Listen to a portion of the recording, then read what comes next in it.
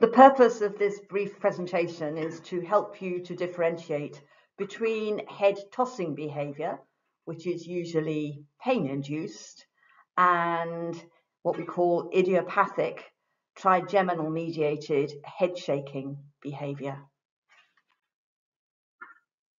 Head tossing, as exhibited by this horse, is usually a manifestation of musculoskeletal pain and is often associated with a number of features of the ridden horse pain ethogram. This horse episodically tosses its head up and down. It is slightly restricted by the running martingale, but that is in place for the rider's safety. We can see that the head also moves a little bit from side to side. The horse lacks hind limb impulsion. There is a bilateral hind limb toe drag. The saddle doesn't fit particularly well, and we can see that it oscillates from side to side, more to the right than to the left. This is somewhat dependent on the diagonal on which the rider sits. This head tossing behavior was consistently worse on the left rein compared with the right rein. And we can see that the horse did a little skip there in front, elevating its forelimbs. This was a consistent feature on a day-to-day basis. It didn't really vary in severity from day to day and was not altered by the environmental conditions, whether it was sunny or overcast.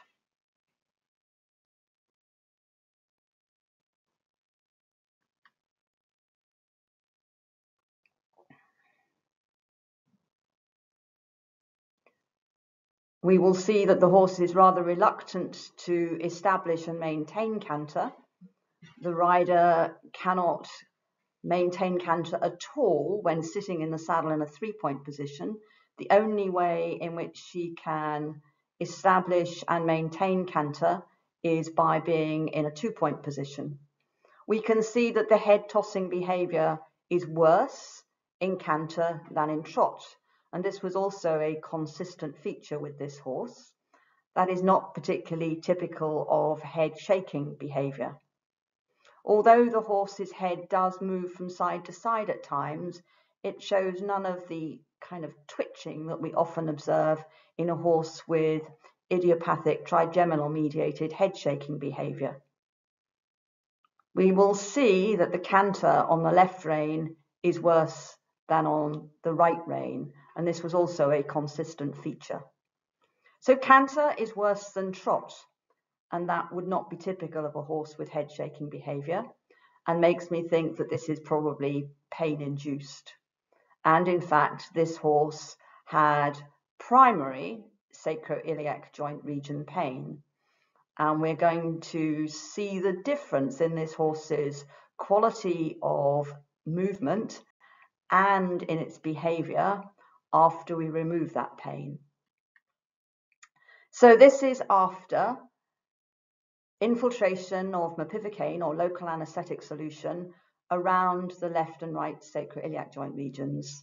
We used 8 ml per side, and this is approximately 15 minutes later.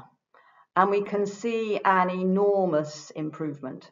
The head position is not entirely stable, but this is very substantially better. The horse is much more willing. It has increased range of motion of the thoracolumbo-sacral region or the back, and this is reflected by a swing of the tail. The horse moves with better hind limb impulsion. There is a reduced hind limb toe drag. The horse is straighter. There is a better quality contact via the reins to the bit, and the horse is much more rideable and much more comfortable for the rider. We can see that the rider is able to maintain canter, now sitting in a three-point position. And the ease with which she can ride the horse is reflected by her own facial expression. She looks much happier. The horse does still occasionally have a head toss, but it can be ridden through it, and the horse is not trying to break back spontaneously to trot. This is occurring more frequently on the left rein. Remember, the left rein was worse than the right rein initially, but still the rider can sit and ride through it, and this got consistently better and better the longer the rider continued in canter. The horse is still somewhat on the forehand in canter, but the change from before and after the nerve block is enormous.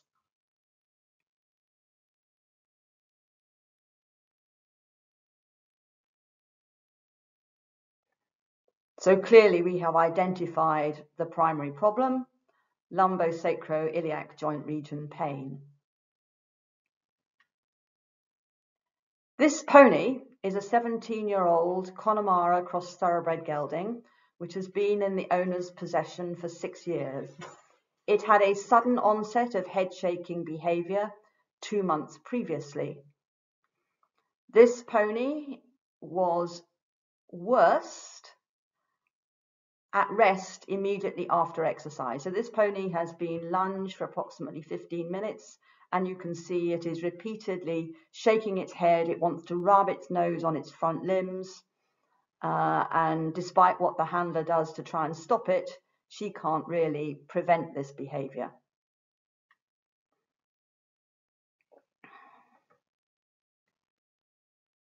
And sometimes affected animals will strike out with a forelimb at the nose.